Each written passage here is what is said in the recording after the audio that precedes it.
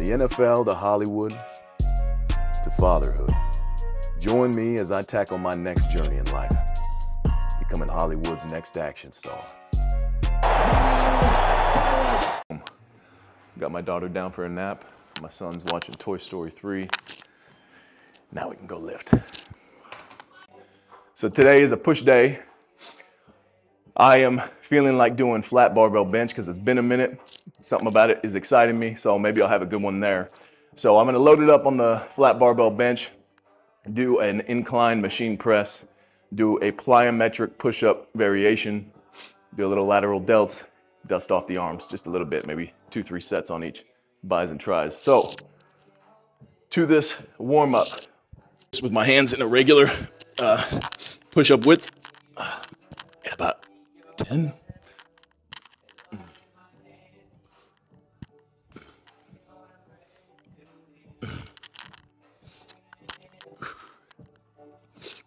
Widen them out. 10.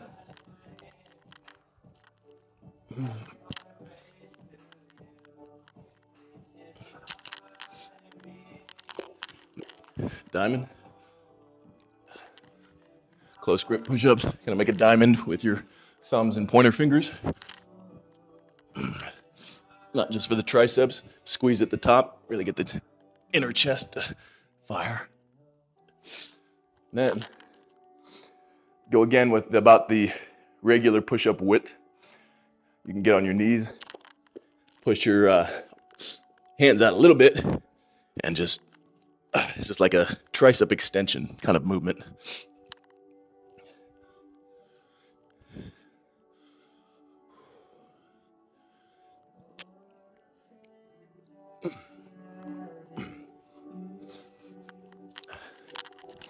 Shake it out real quick.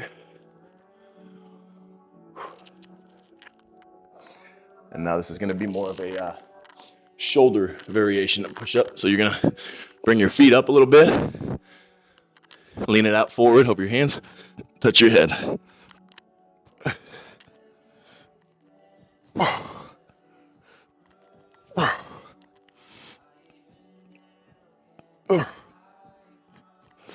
It's 50 reps.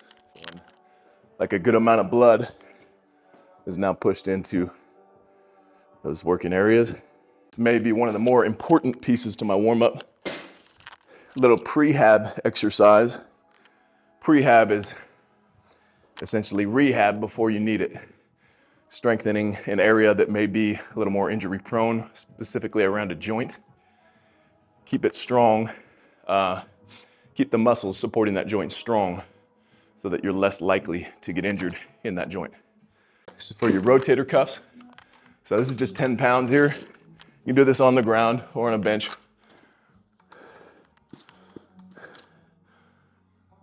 Down, come back up, and try not to push this leg out as you're doing it.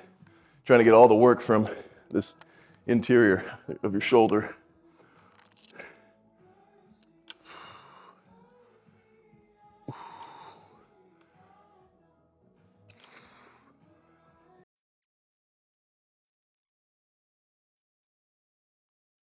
Just throw a little neck in here just at the end of the warm-up.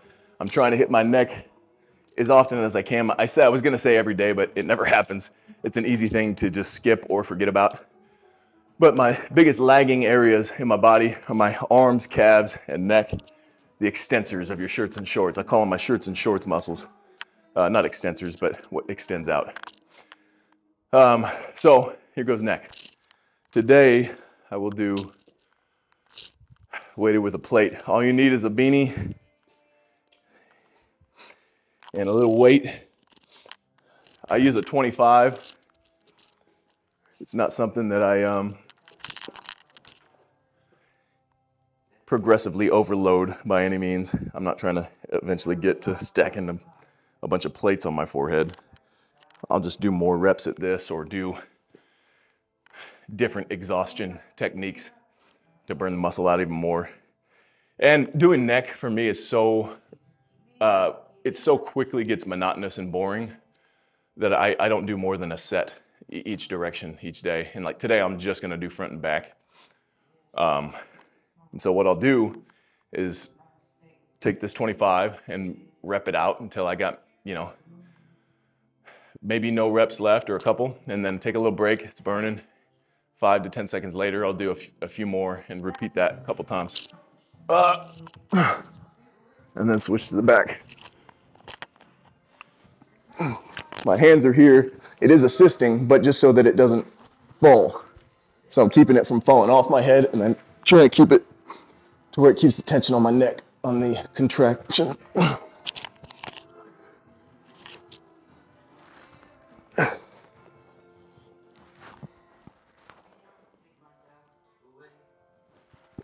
Going real slow here. I'm not trying to beat any reps from the last time. I'm just trying to keep tension in the muscle.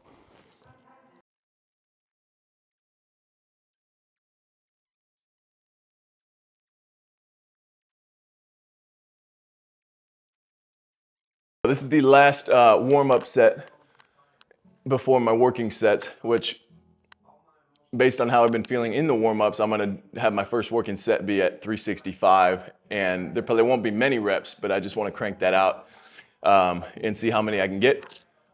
Generally on my warm-ups for bench, I'm already warmed up. I've done a general upper body warm-up, but I'll do like 135 pounds for 10, then 225 for 5, and then past that I'll do like doubles and singles. So 275 for a double, 315 for 1 or 2.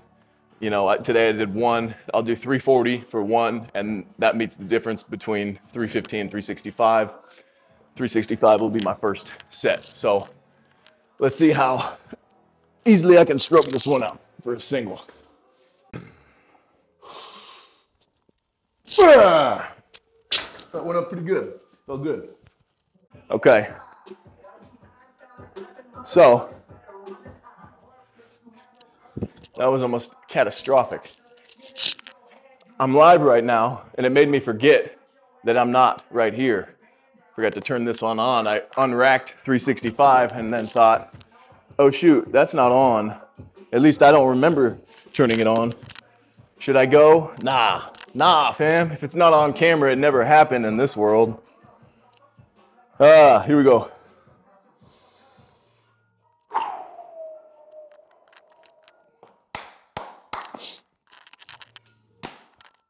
Come on, baby.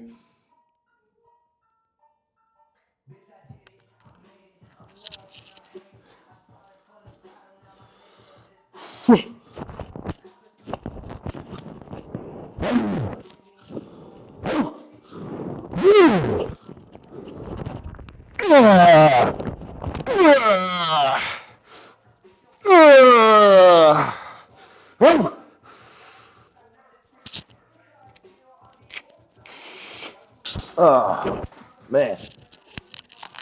65, been a minute since I touched that weight. Was a lot heavier than I wanted it to be, but isn't most weights. So 4, that's the starting point for right now. Next time I hit this, I'll try to hit 5. It gives me something to push for. And then, you know, say 4 on a rep max sheet is like 365, 385, 395, 405 to 410 maybe, in that range. 400 to 410 would be the working max you would work from. And that's honestly how I started lifting. I didn't learn from anybody. I was just competing with myself, competing my butt off every day. I'm trying to beat my last lift. Because in high school, we had a rep max sheet on the wall. In football, that's usually how they calculate your maxes. It's not smart. It's of any strength coach to make some of the strongest, most fast twitch, you know, athletes in the world, who you're paying a bunch of money to do a single rep on most lifts. You know, you really want to slap 600 plus pounds on a bunch of these guys' backs, blow out their low back. No, you have them rep out 500 pounds. So back when I would do the rep maxes, that's where they stopped me in college. I could have kept going. In high school, I repped out 500 pounds for 10, and that gave me a working max of 650. In college, they pulled me back, which they do often. You're a great athlete. They don't want to injure you in the weight room. They need to keep you on the field. So, hey, buddy, 1 sec. I'll be right in there, okay? Thanks, bud. Be right in. So that's how I started. It would be like, hey, okay, I lifted, I got 3 reps at 185. That said I'm a 200-pound bencher now. And that fired me up. And then the next time I compete, oh, I gotta get 4, I gotta get 4. You work your way up, you know, and then you hit 10 reps, that's 240 pounds. And then you actually kind of go and test it out. It's like, hey, I could hit 2 plates on the bar for 1 or 2, and that's the same equation there. So don't look to other people, look to yourself. Beat yourself every day. Try to beat the last time. Be in the gain from your baseline where you started, and then look back constantly to that baseline of how far you've come from that point. That gave me in my early lifting years I lived in a state of motivation, of just fumes of just imagination of where I could go based on where I'd already come from. It's so powerful. And yet in this day of social media, people can't help. It's a different world than when I was in high school, which wasn't crazy long ago. It's a completely different world because they're just bombarded with comparison every day. Everybody's highlight reel, and you get to see all the talent in the world instead of just at your high school or your district of football players. And there's some really good things to that too. It's not all negative. You know, you can see where the bar is. I should probably move this over here too. But you can see now that the bar is raised, like there's more competition out there. There's levels that are even more achievable than where you're at, even for your age group. So it's like, oh shoot, I can push myself harder. This is achievable. You know, it makes me think of the first guy to break into the 4s, was it on the mile, or was it? I don't remember what the number was, but people said it was impossible. And then within a year after the first guy broke the record, tons of other people did too, because everybody had set and believed the limitation that a 4-minute mile is not possible. Nope. And so that's the good thing with it. The bad thing is if you don't manage your mind well, which not many young kids are taught to. This was mostly instinctive for me. It was my escape from everything I had going on in my life that was hard. Here's my escape, like football, progress. What could I be? I could get to the NFL. I could make my way there if I stay at this. And that was really motivating. So don't get discouraged with where you're at right now. Know that if you stick to these strong habits of staying in the weight room, of working hard at whatever it is that you're doing, doesn't have to be the weight room. Over time, you're going to get further and further and further away in the best way because you're going to be accelerating your growth from where you started. And that is the thing, that gain, not the gap of where you're trying to get to based on what everybody else is wanting to do. Don't worry about them. What do you want to do? You know, if it's a good thing, go after it. Constantly look back at where you started because it will motivate you when you're here. Because sometimes when you're here, you just feel like, oh, I've got so far to go. I can't, I don't know if this is possible. And it's like, really? Look back there. You remember that? Yeah, anything's possible.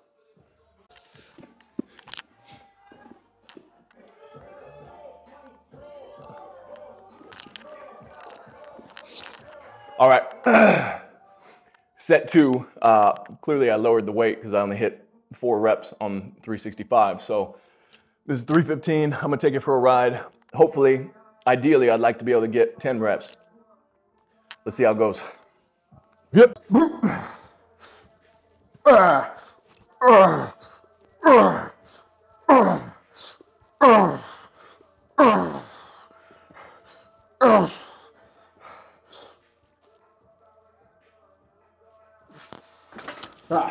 We don't live in the ideal. We live in reality, which was 8 reps today. I'll take a couple minutes off, do one more set right here. And then go into the incline machine press. Get over here. Fatality. I'm gonna adjust my grip. I was going a wider grip today. I was going my middle finger on the first knurling, I think they call it. That smooth part in the middle of the rough part. I had been previously benching with my pinky on it. Let me see if that feels heavier or lighter comparatively.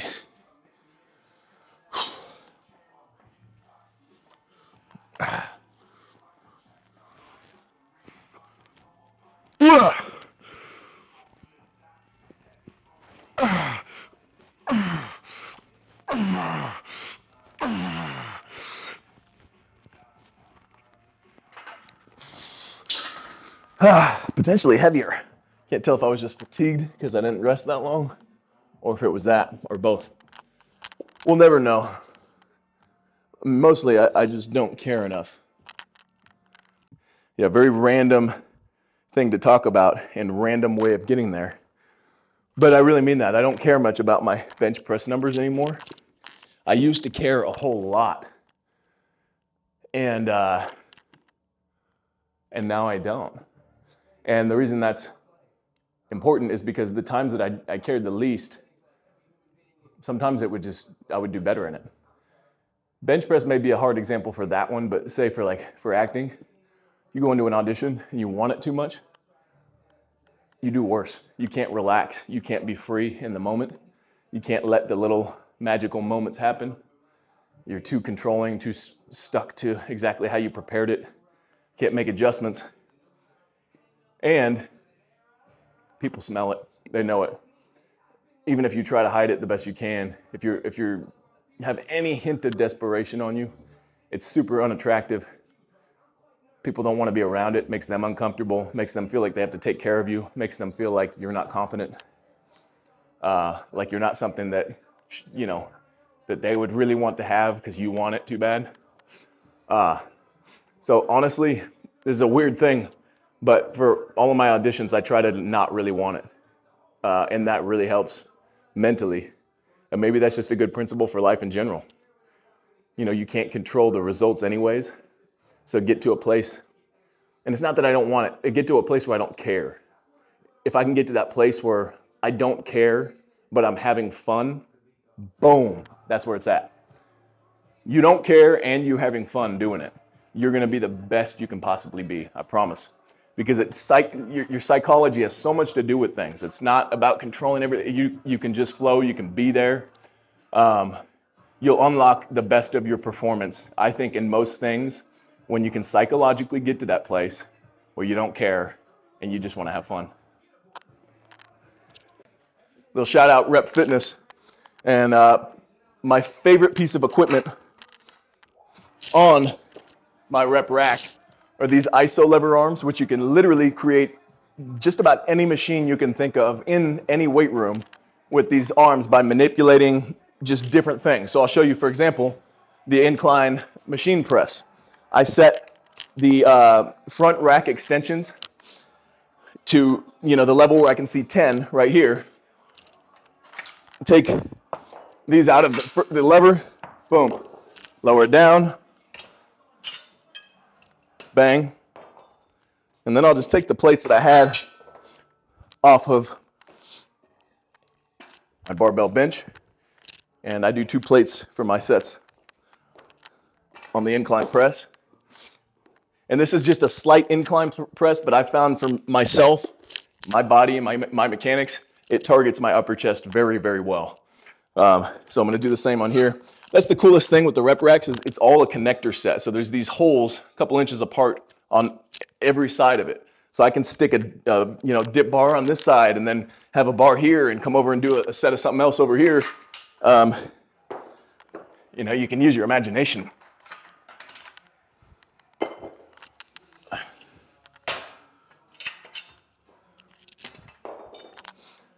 Dunzo. Throw a couple plates on here. Bang.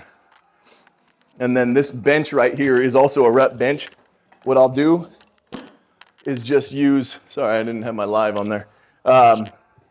The first level of incline is perfect for me for this setup.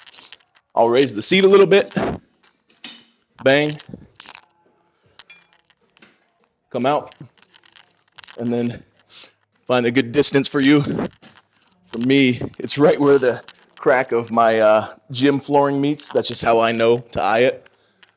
But when I'm down here, bring you down here with me. It's about, like my hand is right in line kind of with my armpit right here. Ah! Ah! And I love this one because it gives such a deep stretch. Ooh. And again, targets that upper chest really well for me, which is hard for me to get because of the position of my sternum. I can turn almost anything into a flat bench or even a decline. Ah. Eesh. Eesh. Ah. Oh yeah. Oh. You want to see what a set to failure looks like? Oh, that's how a human fails. Slowly, not boom. Fight to the very end. So, Rep Fitness, this rack has been good to me. So has your other products. Just showing a little love. It's my setup. That's my favorite thing to do with the ISO lever arms. Ah. Ah. Ah. Ah. Eesh. There. Ah. Ah. Ah. Ah.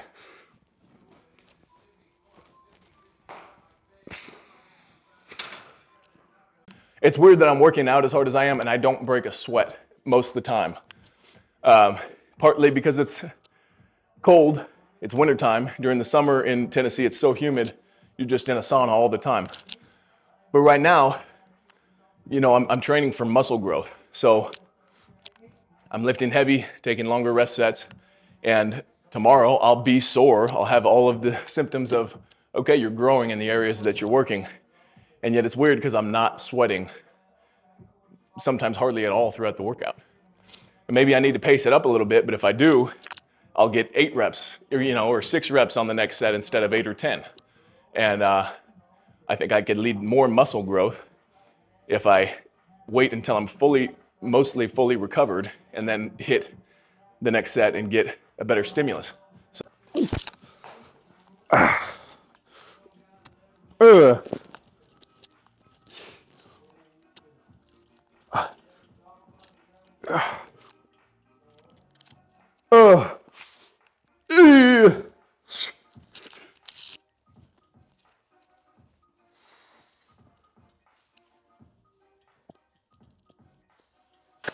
That just came to me. Regarding my point earlier where I was saying, man, I'm not even breaking a sweat during these workouts. You know, and your brain plays with you a little bit like, man, are you even working? It's like, yeah, I am. I'm building muscle and getting stronger and all those things. But I don't even need to shower after. It's just weird. But I think the point to all that is that a lot of people think that just because they're sweating, that they're making gains. And they think the harder your legs shake and the more worn out you are aerobically, the better workout you got and that you're outworking other people. When aerobic training and training for sports, for explosiveness, athleticism, strength, power is a very different ball game. It's not about how sweaty you get. You can get as sweaty as you want and just hit a stair climber and the treadmill all day long and be a dog tired and be like, oh, I outworked everybody. And then you get slower because you're training yourself in a slow capacity, slow twitch muscles. If you don't touch those top end ranges of your speed and really push it, how do you expect your body to adapt and get faster? If you don't touch those big weights and then push it and try to beat it the next time, how do you expect to get stronger? It's not just about what it looks like and you're all glistening and you're panting and you're looking around at everybody like you're winning the game of working hard. You might be working hard, but you're probably not getting the results that you want in an athletic context if that's your singular focus. Now there's times for that where it's very good and it's necessary. When I think from my football experience, there are times, like say towards the end of the workout, you want to have a finisher. And it's not a strength context. It's like we had to do like weighted lunges for 100 yards or something. And people are giving out. And if your knee touches the ground or you kind of pause for a second or give up, you start back again. And it was brutal. It really ingrained mental toughness in us. That's where that stuff's really good because you want to make sure that you have guys that in the fourth quarter, in overtime, you can count on those dudes to get it done when they're tired, to get it done when they're in pain, to have the mental toughness and fortitude to not be selfish and to have accountability and do their job regardless of what it feels like. That's why I love our military and why I love how hard it is for the elite to become elite and how hard they push them to their breaking points, because those are the people I want fighting for our country, fighting for our freedom, are the ones that are going to die before they quit. That's what that stuff's good for in an athletic perspective. We're not getting probably to that place, obviously, but you want to push those boundaries so that, like in a couple videos ago, Derek was talking about, it's like you start here, you get further and further away from that breaking point and how far you can take your body and how much you can say no to your brain trying to shut your body down. That's where it's really good. But you don't want to do so much of that aerobic cardiovascular training that you're burning so many calories you can't eat them back. You're losing weight, you're losing strength gains, you're training your body too slow, so you're not getting those fast twitch movements and staying fast, explosive, strong, and powerful. So that's my 2 cents on that anyhow. Train for what you are specifically trying to go after. Chest is still feeling like it needs a little more rest time before I do those explosive plyometric push-ups. So I'm just gonna do my 1 set of lateral raise. It's really a few sets built into one. It's an exhaustion set. So I'm gonna burn this out, first set, and then I'll show you what's after that.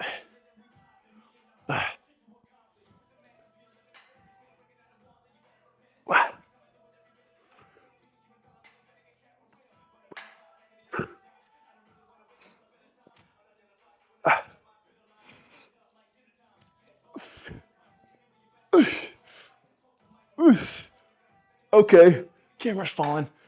That's good because I had to take a few seconds off anyways. Here we go.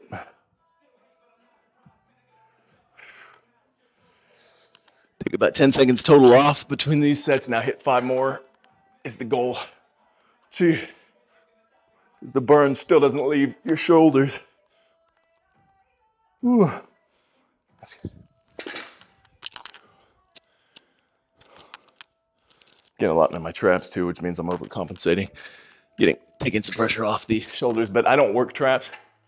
And a little bit that's gonna happen anyway, so this gives me a little trap growth too. I'm in for it. I'll take the muscle building where I can get it.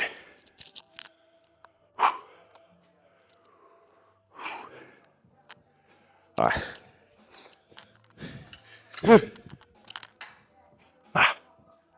Eesh. Eesh.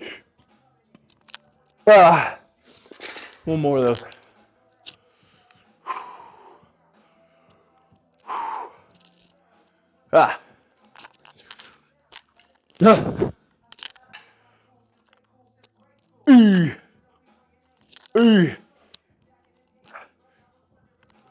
That's it. I'll often do exhaustion sets on body parts like that when it's not really the main focus of the lift. Like today's a push day, but I want to get some lateral delt work in or some lateral raise side delt work in. But it's not the main focus and I'm not really into doing those. Then I'll just do one big burnout set like that. Very time efficient. It's also something I'll do if I don't have much time for a workout. I got to take the mic off for this because it's going to go flying all over the place. These are a plyometric push-up. Haven't done them in a minute. I'm kind of just curious to see if I still can. All right.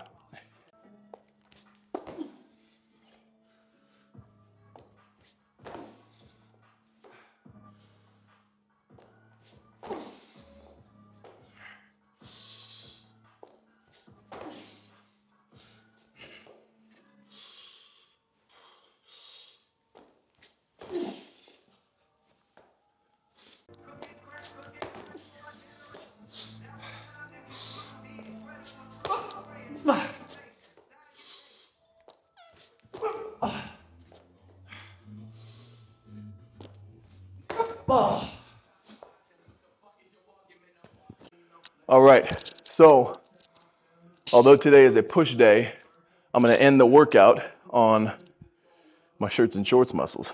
I already hit the neck in the warm up. Y'all saw that, but I'm gonna hit rope, tricep push downs, barbell curls, flat, straight barbell, and then I'm gonna come down here to the calf raise because I need to get extra volume in on the things that I'm specifically trying to focus on, growing the muscles on.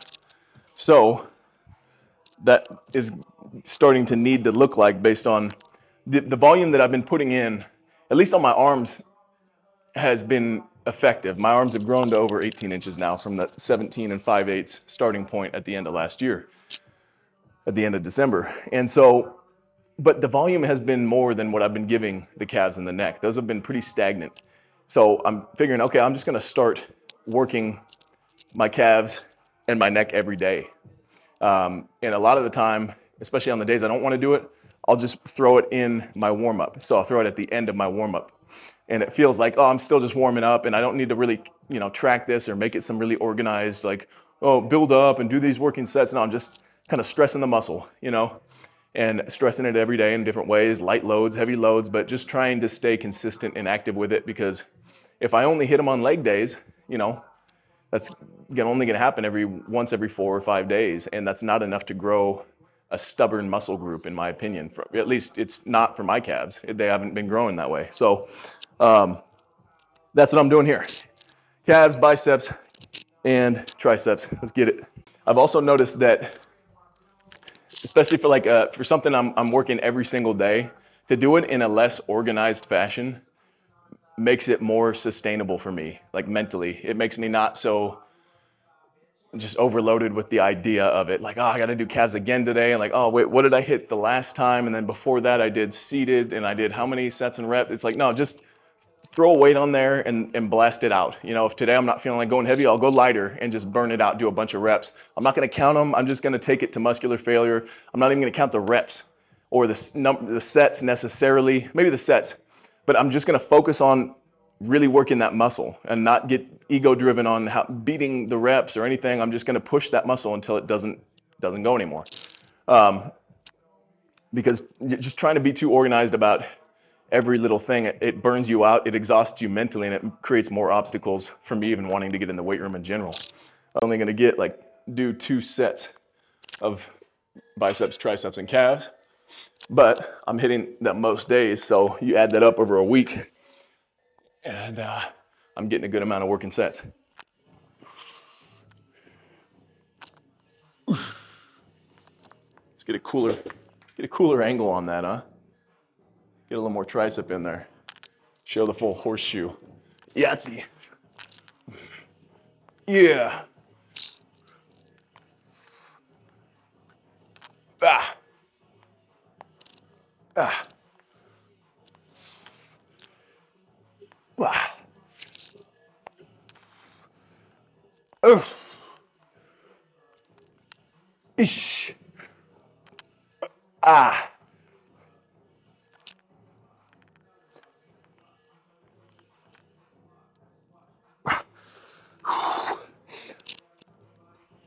Oh.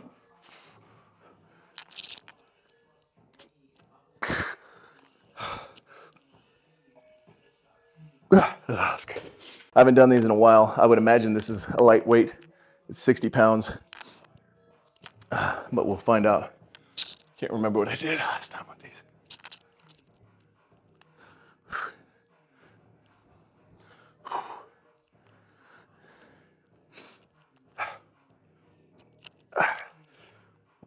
I've got a really bad right nostril itch. Try not to think about it, but I can't not. It's one of those ones that you vigorously rub your nose where someone might think you're about to break it. But mind over matter, it doesn't itch. And the more I say that, the more it itches.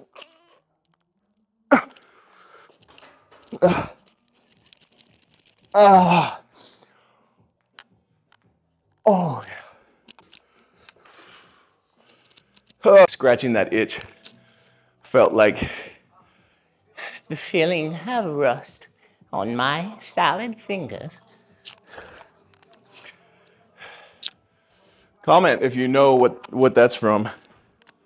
I've covered this before, but if you have especially stubborn calves like I have, this is what I do anyways. I get a steep incline slant board. I lean forward as much as I can. I got something to rest on, press my thumbs against so I don't just fall forward. So I get a great stretch on the bottom, and then you always want to stay active and engaged on them. So I flex my glutes, so it forces me to not bend at the knee and use other muscles. I just, boom, squeeze it up with the gastroc, slow down. It's almost like I'm pulling down with my anterior tibs. Pause at the bottom, 3 seconds, and not just a total rest, but like you're having to stay engaged down there. Boom, fire back up. That's helped a little bit. I certainly got a lot stronger. Minimal growth so far, but it takes a lot to grow my calves. So if y'all have any tips, hit me in the comments. So that's why the next venture on these calves is to just hit them with way more frequency. Even if, like today, for example, I'm just doing 2 working sets. You see me resetting, it's because I've slowly throughout these sets slide down the slant board.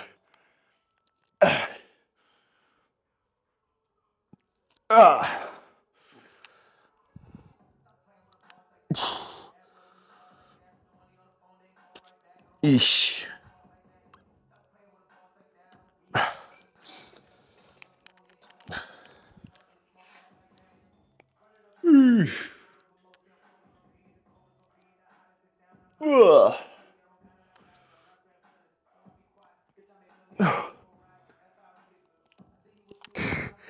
All right.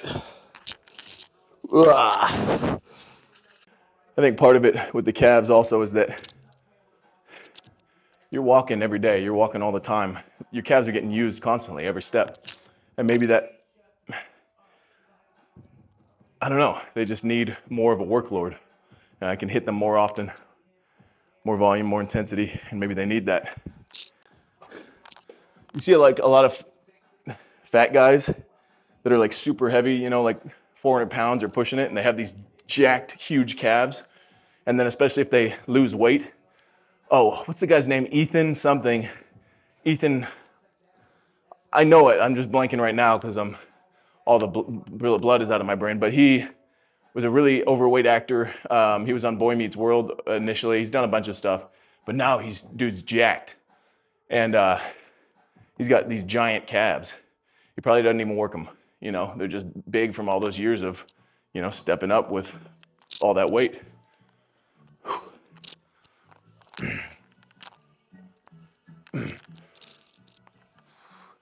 Battery's about to die, so if it does, I'm not gonna go get another one. I just got one more set of these 3 exercises. You get it. Ooh. Ah. Ah.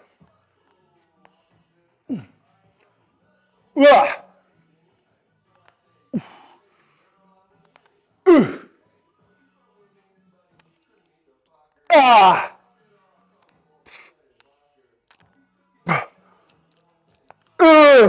All right.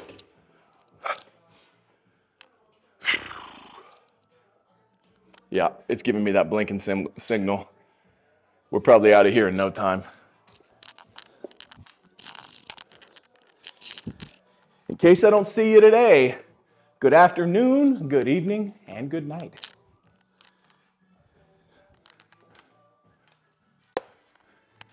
Back at it with another odd post-workout shake. Just 4 ingredients. We got 16 ounces of egg whites already in there. Putting that on the food scale, we're going another 8 ounces of the Fairlife 2% reduced fat chocolate milk. Boom. We're gonna just, we don't need the peanut butter because, so it's 3 ingredients. Thin Mint Girl Scout cookies, 8 of them. That's gonna be 320 calories. Again, just 3 ingredients, egg whites, 2% chocolate milk, Thin Mint Girl Scout cookies. It's 700 calories, about 65 grams of protein and about 55 grams of carbs, I think about. Something like that. That's 1, 2, 3, 4, 5, 6, 7. Boom. Throw those in there with some ice. Yeah, yeah, come here, bud. You can be in the camera with me. Yeah, I will. I'm gonna pour this real quick. Oh, that's good. You want to try a sip, bud? It's really yummy. I don't want. You want to? No? Okay, you don't have to. It's got the cookies in it we ate last night. Try. I'm trying.